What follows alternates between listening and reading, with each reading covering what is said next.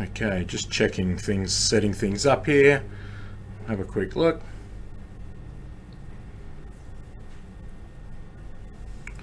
Cool. Hi, it's David Shummy at Fix a Frame in Mount Gravatt, and this morning we're just streaming live to you guys a little fit up of a job that we were doing the other day as part of our Framers Club. Every month we have people come in, professional framers and hobbyists, and learn different framing techniques inside something that we've got called the Framers Club. And this is just a follow-up to that, because I'm going to put this picture together. It was a frame that we wood grained in our training, and we actually streamed it here, I think, on Facebook as well. So you may be able to catch that further back into our feed, or if you're watching this on YouTube, we're also streaming live to YouTube at the same time. So you can watch that there. If you're in YouTube, by all means, leave comments. I try to pick up on those and answer any questions. Anyway, this is one of these old cathedral shaped frames, and we've got a little bit of slumped glass that's going to go into it. We're going to just run through the fit up.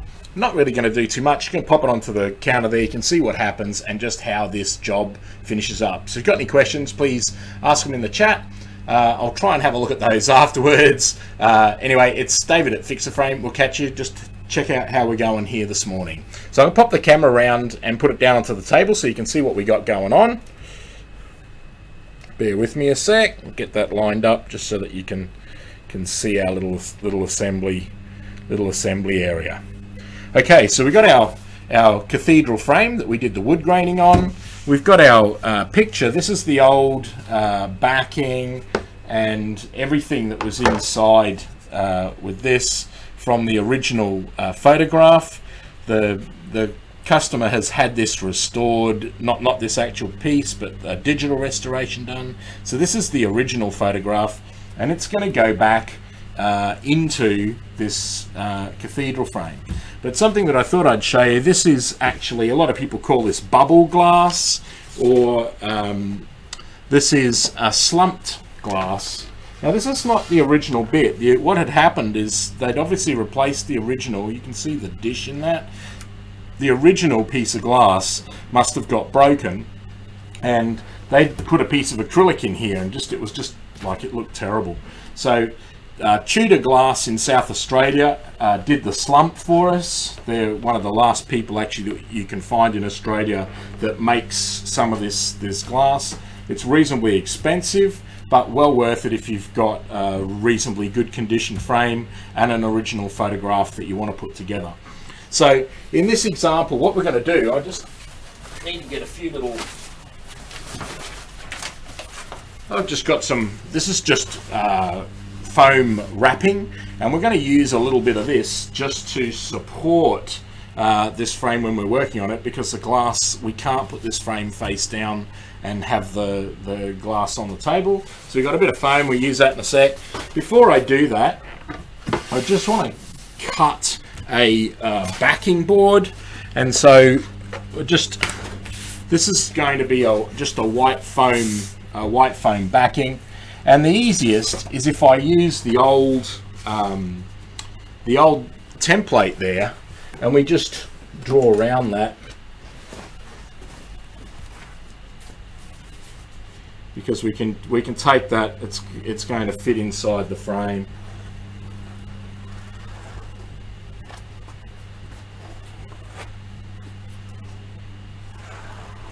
We may need to trim it a little bit as we move on, but we're just going to roughly cut that, get that to size. So this is just a scrap piece of foam mat board that I have underneath, and I'm just going to go and grab a knife. Give us a sec.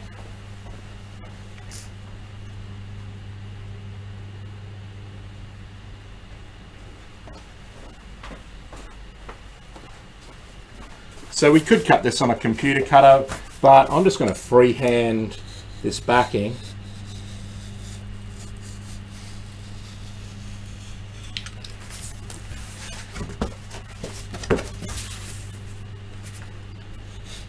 Yeah, so we do have a shape like this pre-programmed into our computerized cutter, but we always did cut things like this by hand. So today for you guys, And this is a new backing just to fill the space and give us a clean piece to pin into. Just check before I go any further that that actually does fit. Might be a little bit tight. Yeah, so little tad tight. Oh no, it's pretty good. Little tad tight down that edge, but I did leave a little bit here that might have just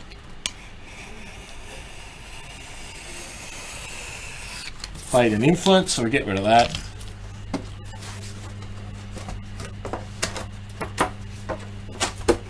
So this is going to be our backing that's going to go into the piece. We're going to have a look at how we actually finish the back off as well. We're going to use a fairly traditional method for that.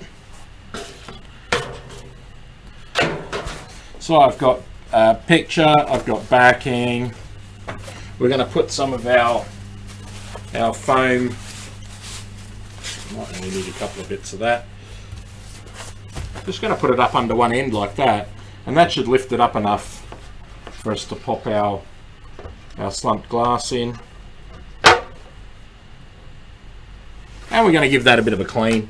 So just a standard window cleaner on this one, or standard glass cleaner. Some of those, you get different types of microfiber cloths. This one actually we found works quite well. A lot of the time we use gloves when we're cutting new pieces of glass so that we don't have to do a lot of cleaning, but it's important that the glass is clean. Yeah, this frame was originally a bright yellow, and if you'd watched our previous recording, you'd have seen how I applied a wood grain finish to this.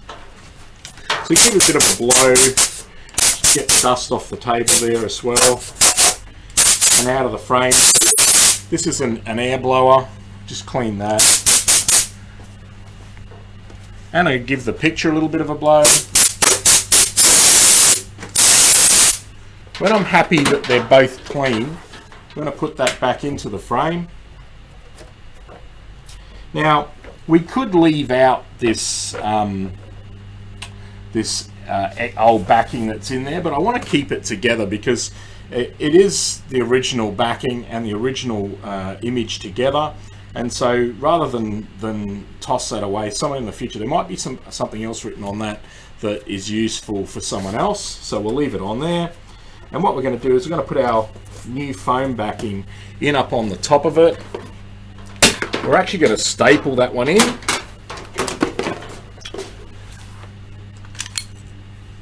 Just going to make sure size of staple.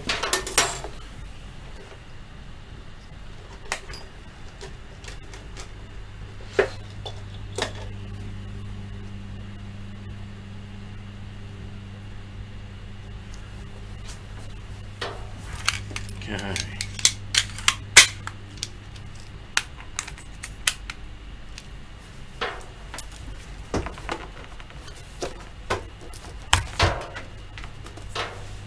So just going to pin that in.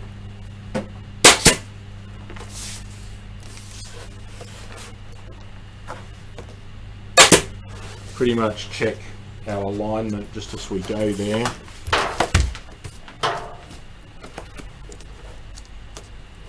A little bit tight, we might take that one out.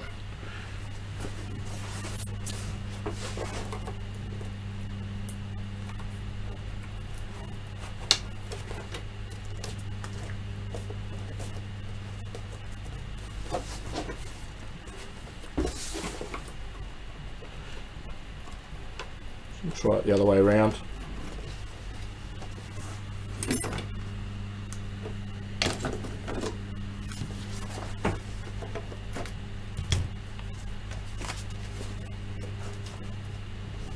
Even though we cut this and you think it's symmetrical, there might be a slight variation between one side and the other. That looks a little bit better.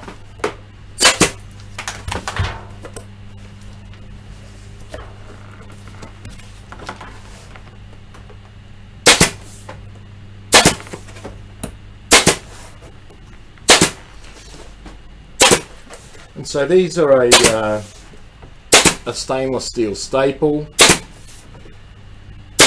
It's like an upholstery staple, a wide crown variety.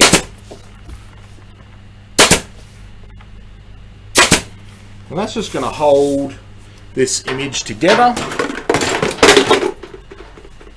Let's have a little bit of a look. We give them a clean on the outside. Now sometimes this part can take quite a bit of time because there can be dust and things, but when we've got it clean from the beginning, and this one looks pretty good, we don't have a lot of extra cleaning to do or get any dust out. So this sort of bubbly type glass, you can see if I hold it on an angle, that actually then doesn't touch the photograph. So it's sort of an old method of protecting the photograph and stopping it from touching the glass. So that's with this new wood grained finish to match sort of the style of that era. And when we first had this, it was a bright yellow and it really didn't look good. Someone had obviously painted it with just some enamel paint that they had knocking around in the house at the time, which is quite a funny color. You can actually see little remnants of it around the edge here. You can imagine something sort of like a safety yellow kind of color. So look, on the back of that, now this is one thing. Normally with picture frames we actually tape up the back, but with something like this we can actually either use a wet glue on there, or in some circumstances we'll use an adhesive tape. And the adhesive is not there to, we're not going to stick and cover this join. We're actually just going to use some adhesive to apply a paper coating to it. So I just want to grab our little double-sided tape gun actually, because we've got one that's got a good aggressive adhesive. One sec.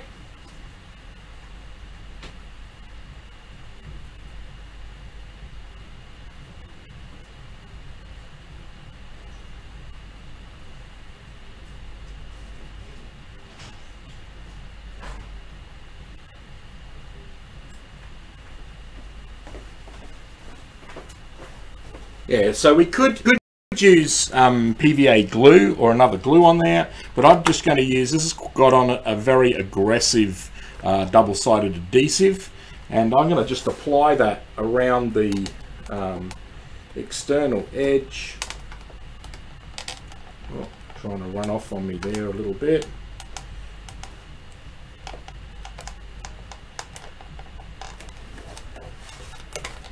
Take that off a sec. We might need to adjust the tension. Very old machine this one, but it's still good.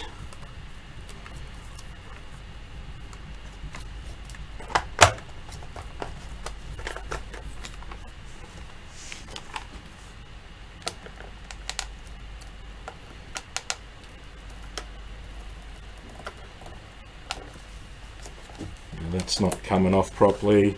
Bear with me. We might resort to what I was going to use originally, just a hand applied one. Just the tension of running around that circle is a little bit much for that tool. So yeah, glue's often used in this case, and there are methods that we use to get this looking really good, and we're going to actually apply, as they would have done originally, a brown craft paper coating, which is an adhesive coating. Sorry, not an adhesive coating. Is a strong paper coating to this adhesive, and what that does, that seals this up and stops bugs getting in, because you don't want any bugs, cockroaches, insects getting in between the actual glass and the image, because on this type of image that bubble gives a little space there for them to get into, so we don't like that. So this is just a sealing part of the job,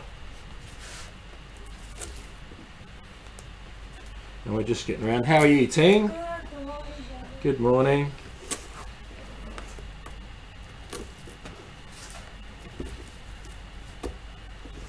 I already had some of that other one there. I might put another little bit just over that.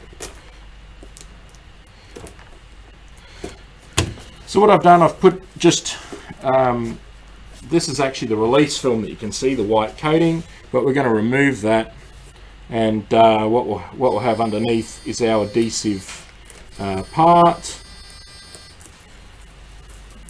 So we have adhesive all the way around. And as I said, sometimes we use a glue in this situation, but today for ease we're going to put, this is quite an aggressive double-sided tape, so it's going to glue quite well. Now at that point we're going to cover that with a brown craft backing paper. Now this one's quite a heavy weight one, about 90 grams a square metre, and traditionally craft paper, and it's spelt K-R-A-F-T, craft is German for strong. So basically it's strong brown paper, and we're going to put that onto the back, and I just drop it on and smooth from the middle out to the edge. Now there is a technique that we can use when if we want this paper to tighten up and really be very flat, we can moisten this. It then bubbles up, but as it dries it shrinks and it pulls in together and holds everything together. But in this case this is actually going to be quite good where it is. The easiest ways is to use a sandpaper, and we can sand this edge. I might just cut around,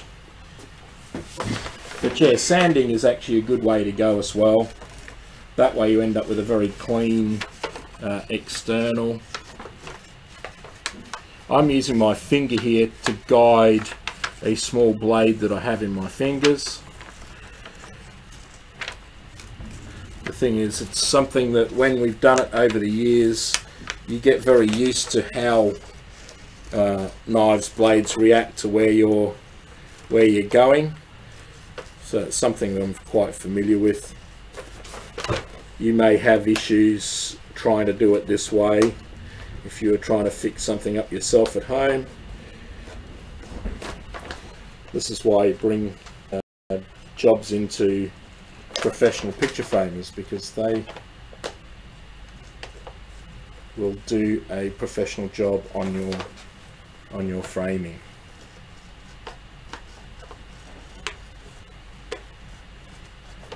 I might need to trim that up a little bit, make it a little bit neater. So I can take this brown off where I've cut.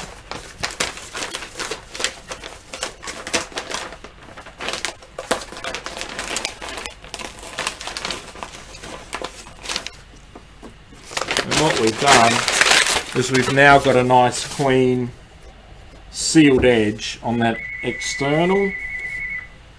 Just trim the piece off there. So you can see I haven't wet this, I've just left this as it is. So we've got a nice brown paper back. We've got our piece on the front.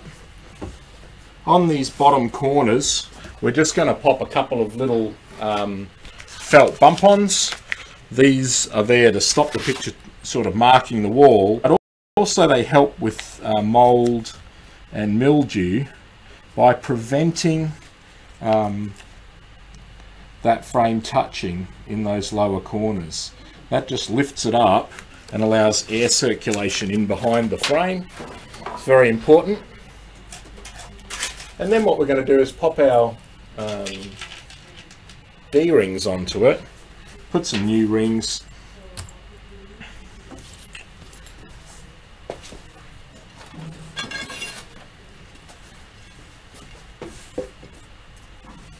Normally we use these a third down, which in this case is very close to the end of the arch. So I'm just going to pop a little ruler across there, and with my awl make a little hole, a starter hole into.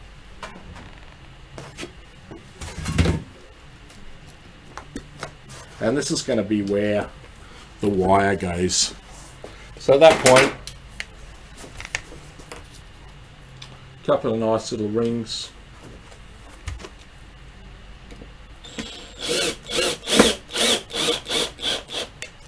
They're just little self-tapping screws that hold these rings in place. And then across there we're going to put a decent wire.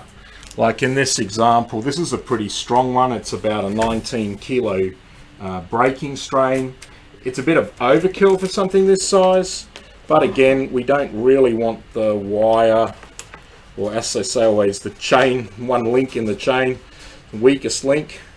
Well, in this case, we want to make the wire is not weak, so we always use something fairly substantial.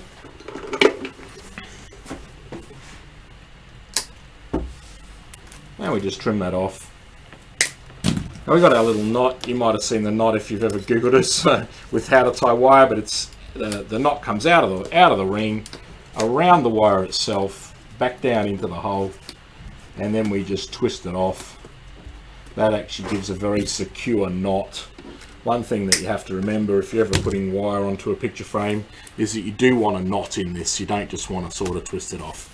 So what we've got our picture into our frame. I'll just come back up